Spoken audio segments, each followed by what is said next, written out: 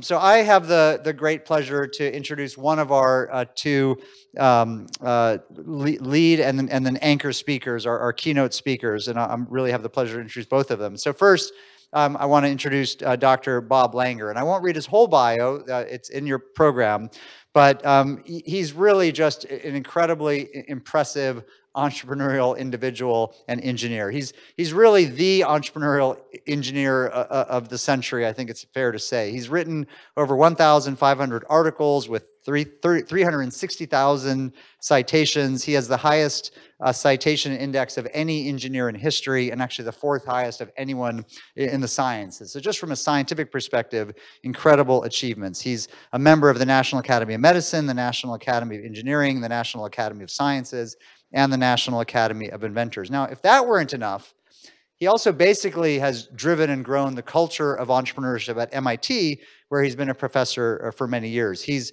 has patents that have been licensed or sub-licensed to over 400 companies, and he's founded many, many, many companies, including Moderna, a company that people may have heard of that is one of the leading vaccine companies in the world. Now, he also chaired the FDA Science Board, its highest science advisory board in the past. So we're really excited to have Dr. Langer speak about his sort of journey in entrepreneurship and where he's going now in kind of the area of food and nutrition. So welcome, Dr. Langer. Thank you so much. Well, thank you so much. It's a pleasure to speak to you. I'll probably go pretty fast just to give you a high-level overview of what we tried to do. So I'm a chemical engineer, as was mentioned. But when I got done with my degree in 1974, pretty much all my colleagues went to work for the oil industry. And I wasn't that excited about doing that. And I ended up going to work at Boston Children's Hospital, and I was the only engineer there. And if we could just go to the very first slide. Okay, I guess I can just do this. Dr. Folkman, who was my boss, he offered me a job. And by the way, it was the lowest paying job by far of all the ones I got, certainly nothing like the oil companies. But at any rate, his idea was that if you could stop blood vessels, that might be a whole new way of treating cancer. And so my job was to prove he was right. Most people felt it made no sense. And actually, in so doing, isolate the first blood vessel inhibitors. But one of the key things, this was his idea, anti-angiogenesis. One of the key things whenever you try to do something like this is you have to have a bioassay, a way to study this. And there wasn't any, so we had to invent one. And what we wanted to invent was a drug delivery system that could be put in the body or in an animal or in an egg that could deliver large molecules. All the angiogenesis inhibitors were large molecules. But Dr. Folkman then asked people, like I was just a young guy, he asked people, he was on board of the only company in the world, Alza, that was doing any drug delivery work, and they had Nobel Prize winners on their board and very famous people. They all told him, well, you really couldn't have a delivery system, a tiny little particle that could deliver large molecules because they were too big. It's kind of like to get through. It's kind of like any of us walking through a wall. We couldn't get through.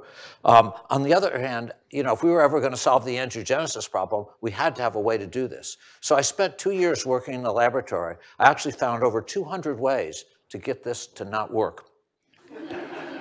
But eventually, I made little microspheres or nanospheres, and these are some pictures. And we published in the journal Nature the fact that you could deliver any molecule for over, for long times. In fact, this is the first paper ever that showed you could really deliver nucleic acids, which I'll come to later. Nonetheless, I remember giving a lecture on this about 3 months before the Nature paper, we published it. And I was 27 years old. I remember practicing this talk for weeks. And there were all these famous chemists there in the audience, and I thought when I was done, I did okay. I didn't forget too much what I was going to say. So I thought all these older scientists, being nice people, would want to encourage me, this young guy. But when I stepped off the podium, a whole bunch of them came up to me, and they said, "We don't believe anything you just said." Basically, what they said were, again, that the large molecules couldn't get through the solid materials. Also, the solvents we were using, which were like ethanol or methylene chloride, they would destroy whatever we would put in. And by the way, things went downhill from there. My first 9 grants to the government, like NIH, they were all soundly rejected. And like I say, I'm a chemical engineer. I applied to faculty positions. No chemical engineering department in the world would hire me. They all said this bio stuff doesn't make any sense. So finally, I got a job in actually a nutrition department, MIT's. And the man who hired me was Nevin Scrimshaw, who was a very famous nutritionist. And he knew Dr. Folkman. He was on that ALSA board too. And Dr. Folkman introduced me, and he liked me. But I don't know if any of you have ever met Dr. Scrimshaw. He was a wonderful man. But he was also what I'd call a benevolent dictator kind of department head. So he liked me, so he offered me the job. But he didn't bother to ask anybody else in the department what they thought. And that would have been okay, except the year after I joined the department, he left. So a lot of the senior faculty decided to give me advice, and they said I should leave too. In fact, Mike Marletta, who was one of my friends, Mike is a member of National Academy of Science, he's very famous. I'll just read this. He was giving this talk about me a few years ago when I got some award, and he just said, well, one evening he went to a faculty dinner with me and some senior professors. He said, a senior scientist said, quizzing us while smoking a cigar. He said, when the older scientists heard my concepts for drug delivery, he blew a cloud of smoke in my face and said, you better start looking for another job. So that wasn't so good.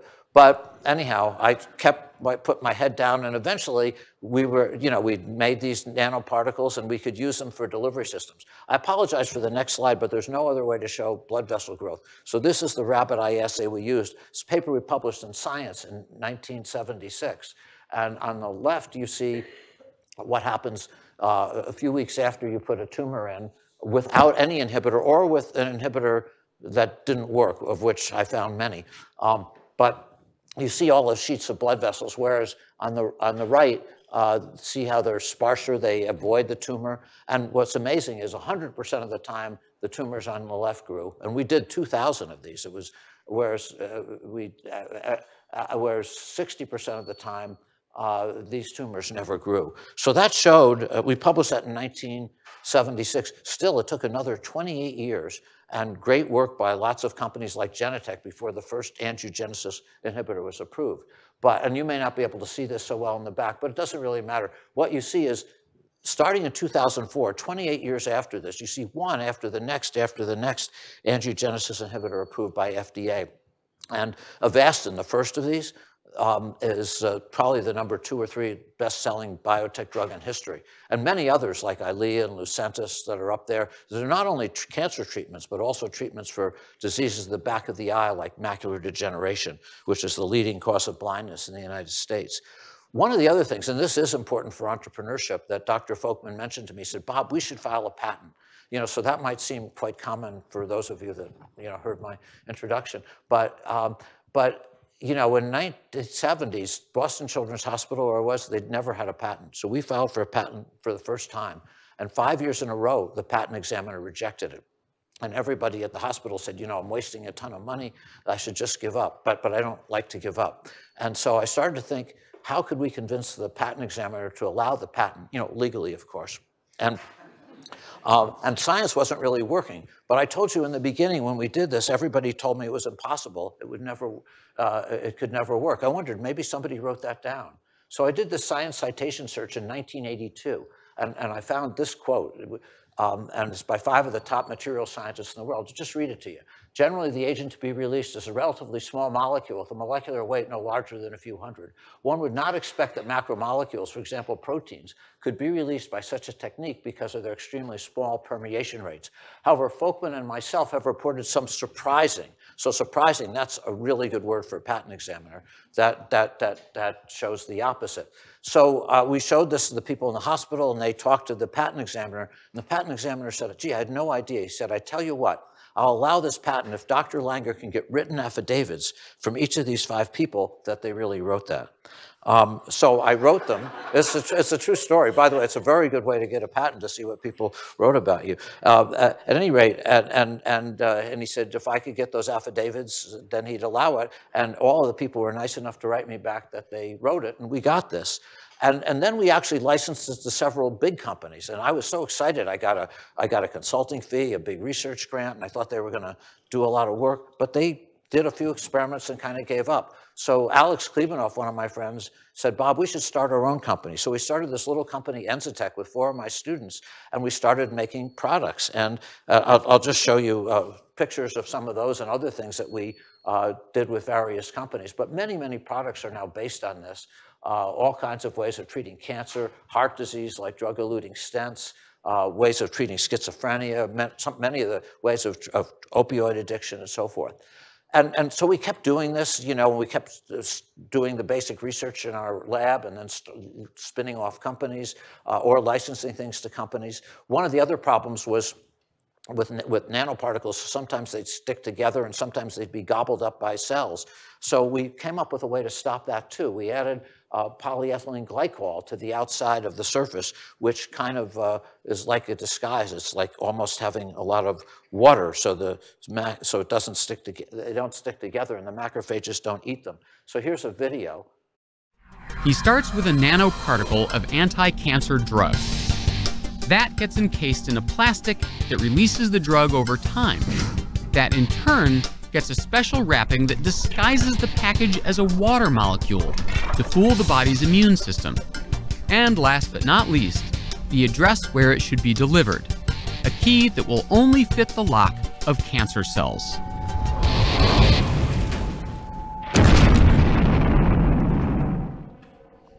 A lot of the Nova, the TV show, did that, but you know, a lot of the clinicians tell me the cell doesn't get blown up like that.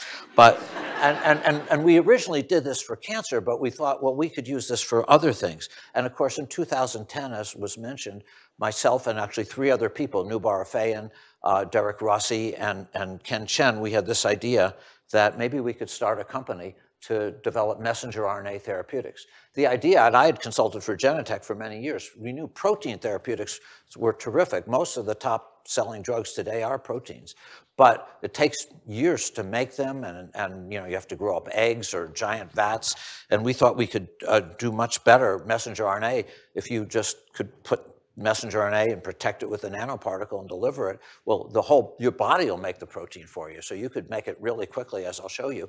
And also you could treat different kinds of diseases that you could never treat before, like those inside a cell and so forth. So Moderna, actually, we have a pipeline of 25 products in clinical trials. But of course, the most famous is COVID. And just to show you the timeline of what you can do, so on January 11th, a Chinese scientist published the sequence. You can calculate from the sequence what the messenger RNA should be in less than 2 days. You can make it, and you don't need any reactors or anything to make it. You can encapsulate it in the nanoparticle. It was sent to NIH in just a little over a month, and the first patients were dosed just 2 months later. But just like I got a lot of skepticism, you know, what happens is a lot of scientists kept saying Moderna's like Theranos, it doesn't make any sense, it won't work. I'll just show you a headline that came out 2 months after this started from our local newspaper. So this is a lot, we published the phase 1 data, or talked about the phase 1 data in the clinical trial. But of course, the Boston Globe talked to a lot of so-called experts who said, well, this isn't how you do science. Of course, 6 months later, we broke the code, and you may know, we had 30,000 patients in this. This is now November, 5-6 months after this. We broke the code, and what was amazing is out of the 15,000 that were in the treated group, not a single one went to the hospital, not a single person died, and it was 94 to 95% effective. It's now approved.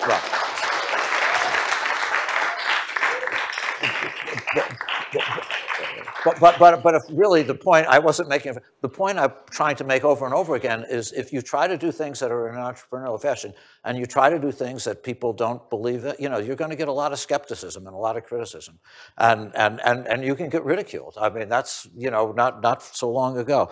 I wanted to end on some nutrition points. You know, so over the years, different people read about what we did. I had this software entrepreneur come to see me. Must have been about 10 years ago. Here he is in my office. There's me.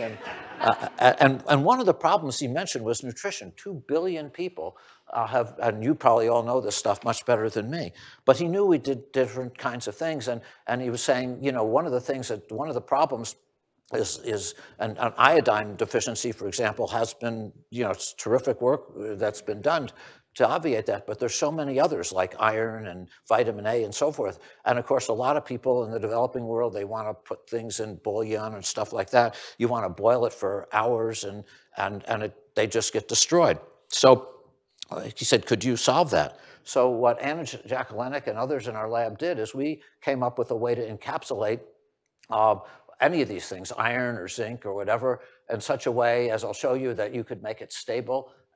So the goal is, could you boil it for 2 hours and nothing will happen? No change in color, no change in taste, and no losing activity. And then when you eat it, it all comes out. So that might seem impossible, but we examined a number of FDA-approved materials that are very inexpensive, found this one. We have some others now too. But here's 11 different nutrients. This is in vitro, but 11 different nutrients and that we tested. This is all published in one of the science journals. But you can see, you take each one of them, and if you boil it or do nothing, nothing happens. Those are the bottom lines. But if you put it like in stomach acid, simulated gastric fluid, all comes out in half an hour. And by the way, we've now done 3 clinical trials like with places like ETH and others. Same exact thing happens in humans. And it's stable not only to, and we've done this with lots of different things now, but it's stable, to all kinds of things when we do this, to temperature, humidity, light, and so forth. And so, and it's gotten approvals from both the, FDA and the United Nations agencies to, and so what we've done from an entrepreneurial standpoint, this is going to be my very last slide, is we've actually set up 2 entities. One with the help of the Gates Foundation, Particles for Humanity, which is, producing the vitamin A system for the developing world. We hope that we might be able to launch that in a couple of years. Another, based on our MIT license, we have a patent. Actually, Bill Gates is on the patent, but and on this, and we set up a company called VitaKey to apply this to all kinds of nutritional problems to create precision nutrition. So we're already working, for example, with Fonterra, a big milk company in New Zealand, to put different things in milk that can help with nutrition. And some of the things that we're doing is doing different types of things with materials and trying to drive these things quantitatively and developing high throughput methods so that we can, create all kinds of food and nutrition products for people, hopefully all around the world. Anyhow, it's a pleasure to talk to you, and thank you for having me.